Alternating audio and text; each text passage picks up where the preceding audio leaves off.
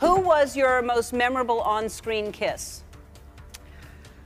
Well, probably Hugh Jackman, but nobody ever saw it because it never made the movie.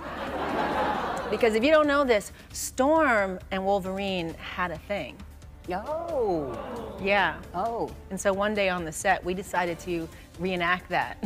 It never made the movie. Oh. So you never saw it. But you enjoyed the kiss, you're saying? I did. Most memorable? Yes. Okay.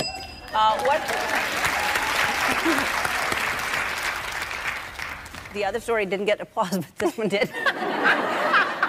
What part of your body are you proudest of?